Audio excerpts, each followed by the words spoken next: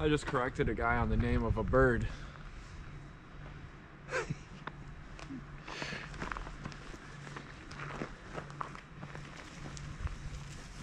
So this is the DuPage River side, and it's just kind of a nice view.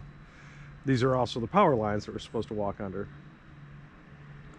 So I guess this is a landmark of sorts. The path is pretty neat though. You can completely see how the mules and the people were walking, and the canal versus the river.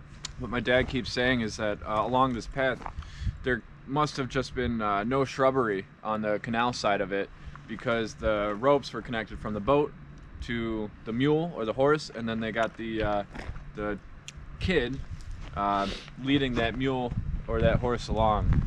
So there's no time to sort of run around any sort of trees. So this all must have been newer in the last 150 years. 100 years. In your reading, This vegetation, that is. Do you remember the years that the canal was active? No, I don't. I don't either. Yeah. I mean, we've read it like 4 times in the last 3 hikes, but anyway.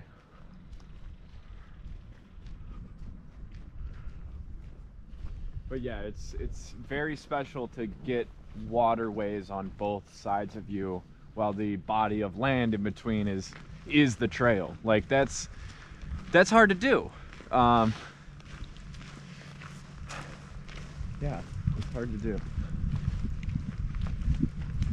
Usually it's a path along a river, not a path in between a river and a canal. Yeah. Wow, these power lines are huge.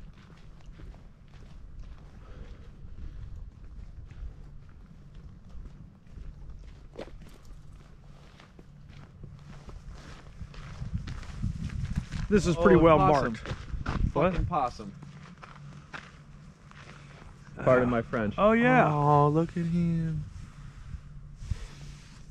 He's got a little home.